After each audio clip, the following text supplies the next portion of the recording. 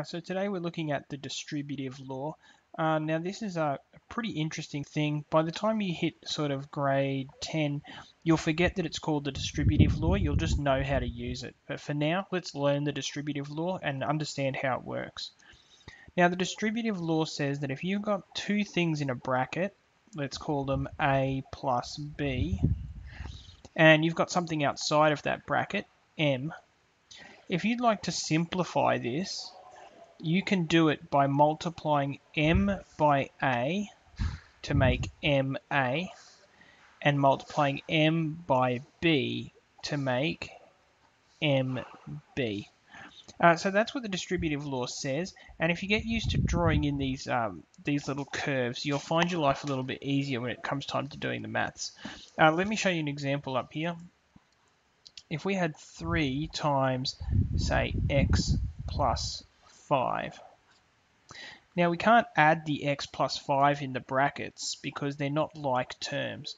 So we need to come up with a different way to simplify this.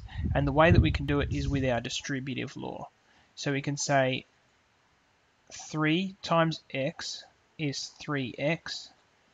And we can say that 3 times positive 5 is positive 15.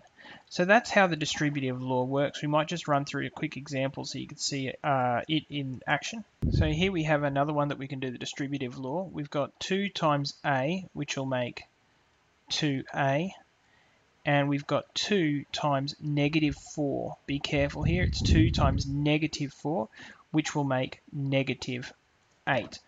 So just another example of the distributive law. Just making this one a little more complicated, we've got 3x out the front this time, so 3x times 5 plus x. Again, same rules. The first one times whatever the first one in the brackets is. So 3x times 5 will be 15x. And 3x times positive x will be 3x times x, which is x squared.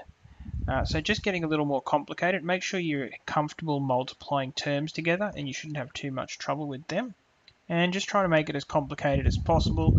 We've got negative 2y bracket 5 minus x. Same rules.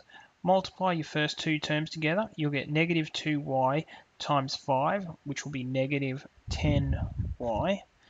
And then multiply your last terms together. Minus 2y times minus x.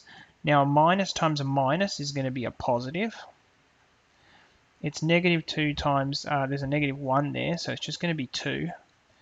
And then yx. Now make sure you write them in alphabetical order, x, y.